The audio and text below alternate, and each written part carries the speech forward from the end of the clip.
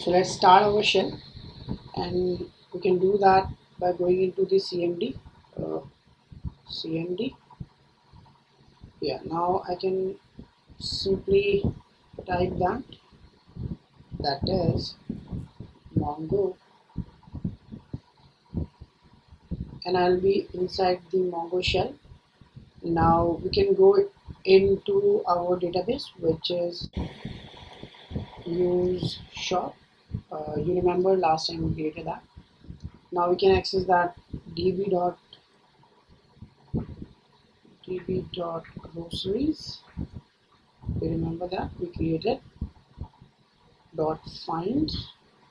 Let's first see what are the documents in there, and we can add pretty to look more readable. You can see that there is one object there, or one document is there. We added that by using InsertOne, right? So we can revise that command once again. I can insert one element or one document, you can say. So one document I can insert by adding the method InsertOne. So this InsertOne will only insert one element inside the groceries collection. So I can copy paste the data which I have prepared this JSON in the JSON file. So I prepared this data. I can copy this one and paste that there.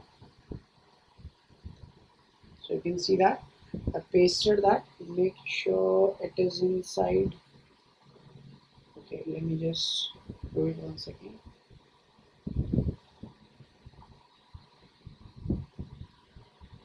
Okay, let me just write it once again.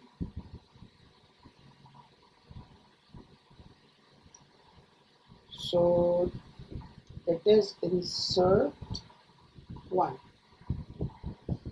Now I can write that data, which is this, and after that I can close that. So if I press enter, then you can see that it is inserted, and if I again use that command find, so you can see that now two elements or two documents are there. One is cake, which was earlier added, and the other one is coffee. And you can also see that ID is also automatically generated. So this is how one document is inserted by using InsertOne command. You can also insert more than one data if you want by using InsertMany. So we'll be using this new method, which is InsertMany. Inside that I can provide this two objects as a document. I can copy both of them, and now I can insert that here. I can close the bracket, and now I can press that. Okay, is my command right? Yeah, it's right. It's not a function. Okay, let me just try it once again.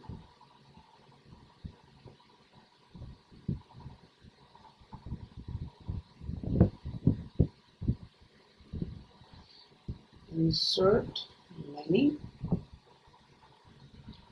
Now I can put inside an array, and let me try that.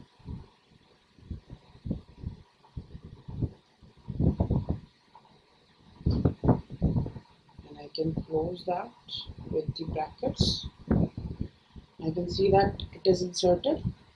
So you have to put your data inside the square brackets, because we are putting as a JSON data. So you can, in the single one you can directly put the object, but for the multiple items you have to put that into an array. So if I now see my db.groceries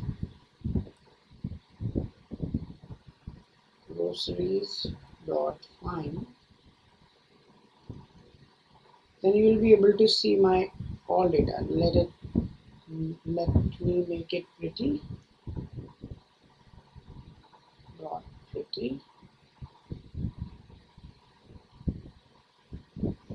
So you can see that the first object which we inserted earlier, and then the new two objects are also inserted here, and the ID is also automatically generated. So this is how we insert one element or one document and more than one document inside Mongo shell in the MongoDB. So we'll be learning about other